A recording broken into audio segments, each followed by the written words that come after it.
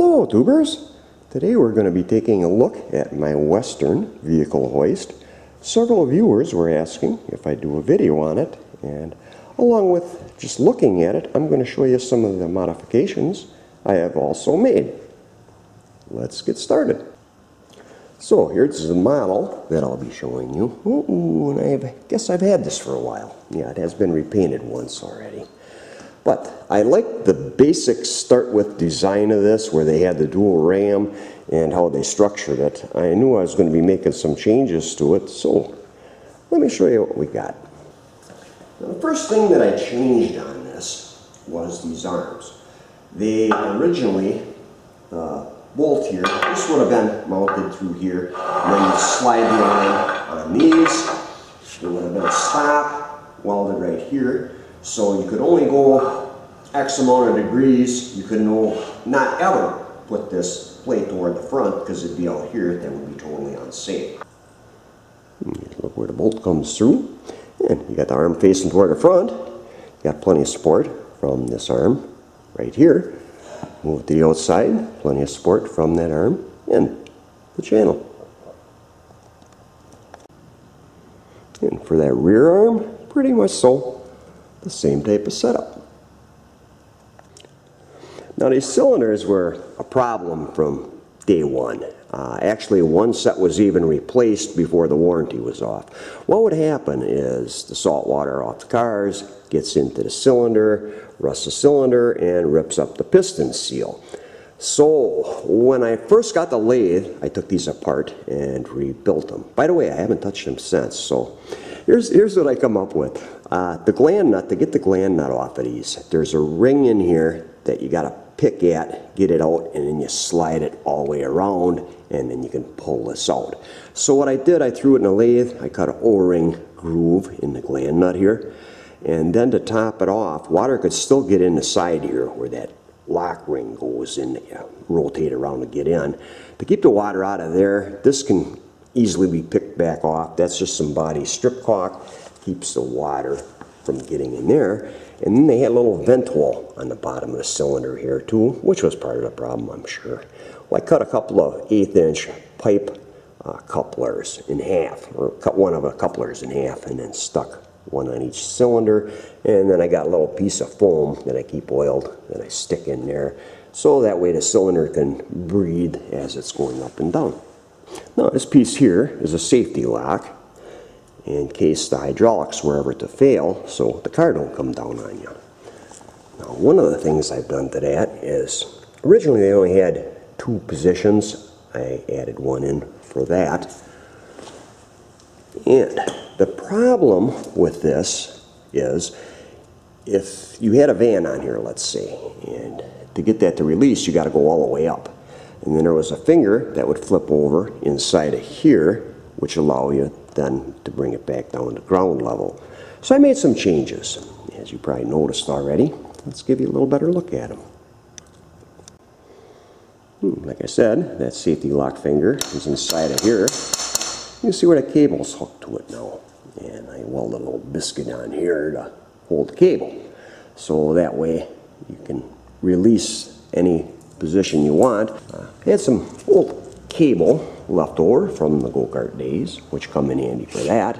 Comes up, and here is the homemade release mechanism. We'll look at that. Then I got a rubber foot right here, which helps keep the tension on it. When you lower the hoist, now it hits on here, and that'll automatically reset it for the next time up.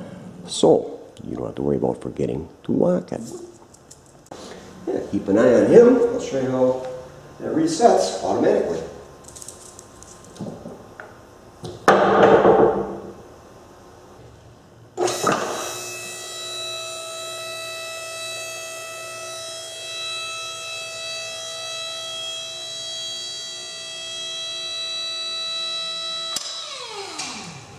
And we'll set it on the safety lock.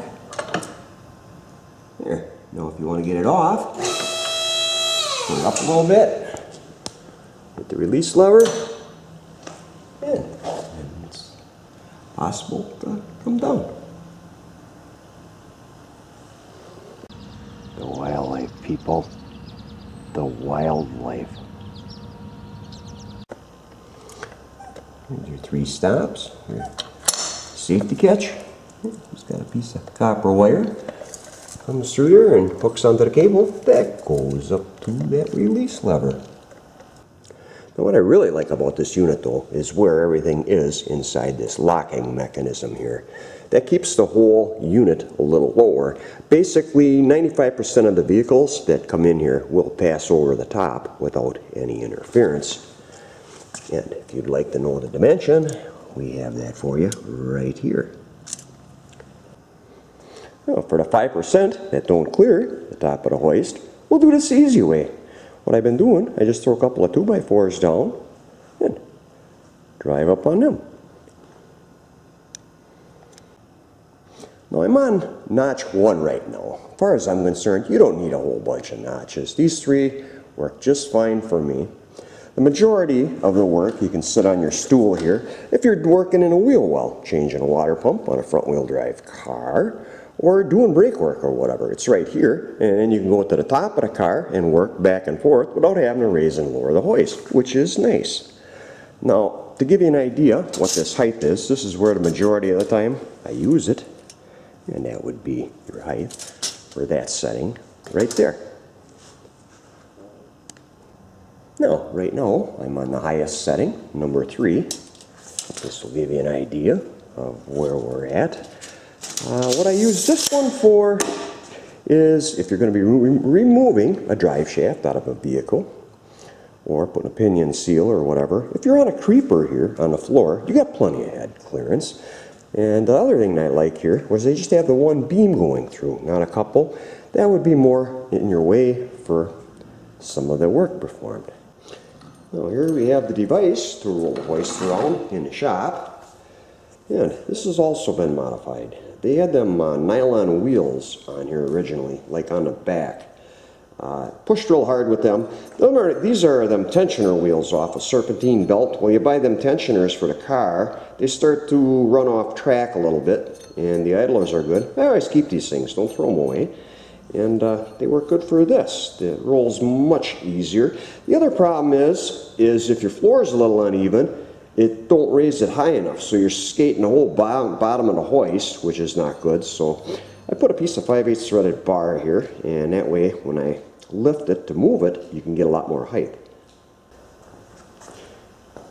Another thing I do, I always spray paint the floor. That way whenever you move it, you can always get it back into the same position where you prefer it.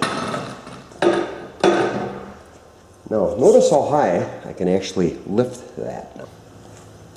I do like this T-handle setup versus the ones with all hydraulics hanging on it. So, say if all of a sudden now I get an extended cab truck in here, I just pop this over here, and we can move it ahead a foot or so, get a little more room in the back, and you've got to drag everything over here, unplug it, and move it around. Now, a pump unit, I want to be able to move that around easily, so put a couple wheels on the one end, board on the top, Velcro dog, and on the other end I only got a swivel wheel here so you can steer it around. The duct tape, that's to keep the RC cars from going underneath here. As you can see, it came in handy already. These blocks right here, the hoist came with these four here. And these wore out a little while back. eBay is a good thing. Easily found and obtained for replace them.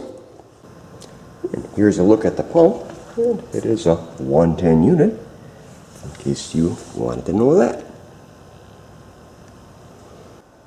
And there are times when the factory blocks that the hoist came with aren't enough, so I created these. Nothing fancy, just come up with whatever it takes to get the job done. Hey, tubers, somebody's getting a little hungry here. We're running a little bit late, but yeah, I hope you enjoyed the video.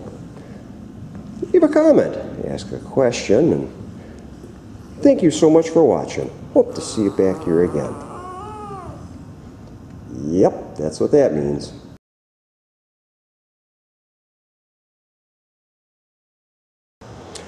Now, an upcoming video. This car here is what I call my shop jewel. I went to Kentucky to buy this and brought it back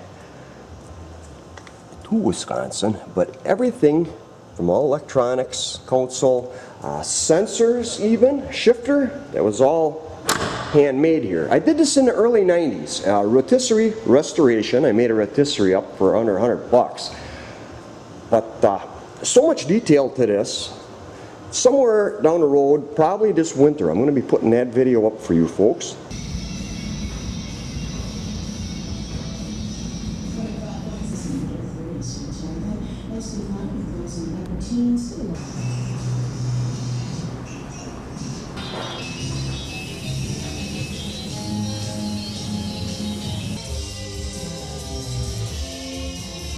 Hi folks, we're on break right now.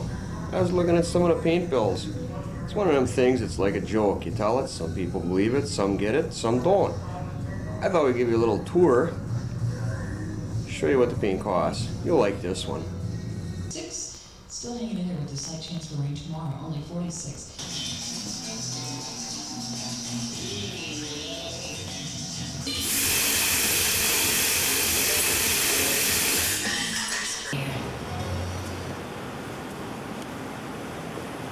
Got to show you this item here. A little homemade shifter, kind of tricked out. Gonna buy one, but we got to have the wire connectors right here. Run a computer, feed backup lights, so we can put it over to one side, and you can only go one gear at a time. Is that cool or what? Gotta have it. I wonder where these came from. Any ideas?